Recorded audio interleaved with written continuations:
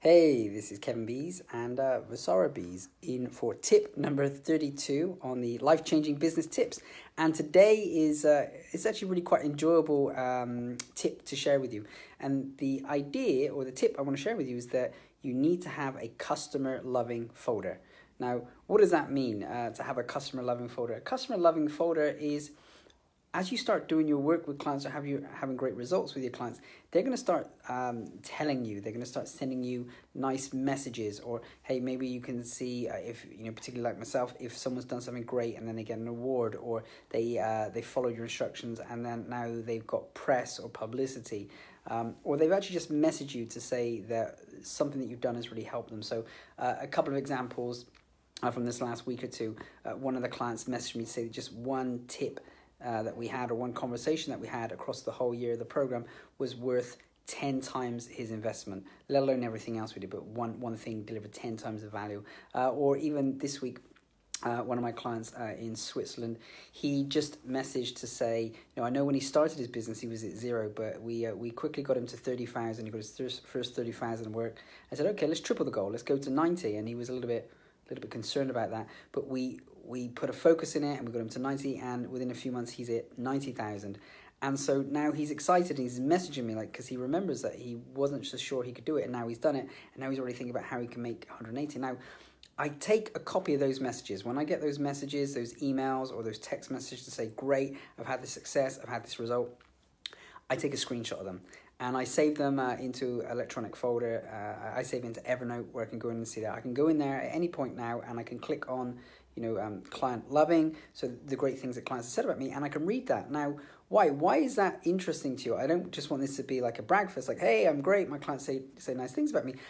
I want this for you. Your clients are going to be saying nice things about you. They're going to be happy with the result that you got them or the things that you've done. And I'm going to encourage you to keep a copy of them. Now, I keep them electronically, so I can go in there and see them anytime. Now, why is it important to go in there and see them anytime? Is because as you go along your journey, there may be times in the journey where things aren't as easy, or things are a little bit more challenging, or things aren't really going as well. And it's great to go in there and remind yourself of all the great things, the great work that you're doing.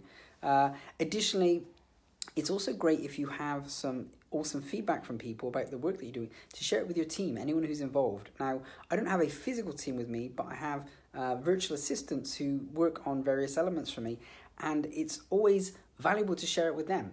Even though there's someone that I've never actually had the privilege of meeting, but we maybe spoke on Skype or message, it's so great to send to them and say, hey, this person's had a great impact or a great result because of the work that we've done together. And that really helps them understand their contribution. So reading it back yourself is super important. Sharing it with your team is super important. Now, sometimes as well, some of these customer loving, some of this great feedback is appropriate to be shared in a setting. Sometimes my clients say great things to me and I ask them to share it into our community, into our Facebook group. And they'll happily do that because it encourages other people in the community. Hey, look at the result that I've got because I've followed through on the actions. You can kind of do the same. And so this is a great thing to share in a group community. Sometimes when clients say great things, it's also easy to ask them, hey, can you give that to me in a LinkedIn recommendation? And they'll go and say those very same things publicly for you. Or they will write it down and say, yes, you can use it as a testimonial. Now, of course, that's super great. We think about the previous episode where we discussed about social proof. That's immediate social proof. Okay, one of my clients uses this very well. So I've been talking about how I keep my the great customer loving, or the great things that clients say to me. I keep them in a folder so I can read them anytime and share them. One of my clients, I got two examples for you. One of them is my chiropractor. We were there this morning. She has on her wall in her kind of reception area all of the cards and thank yous that she's received from parents for helping their children with their back or with their birth of the child.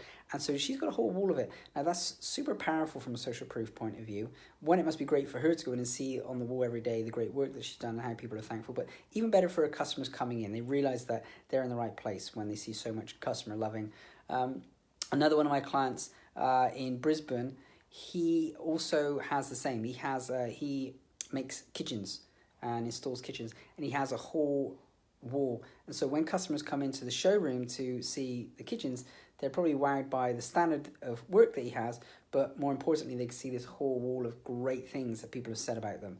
So Okay, what's the summary then? Tip 32 is have a customer loving folder. Whenever anyone says something nice about you or is kind about you, keep a copy of it, note it down somewhere, and then you can use that later for yourself or for your team.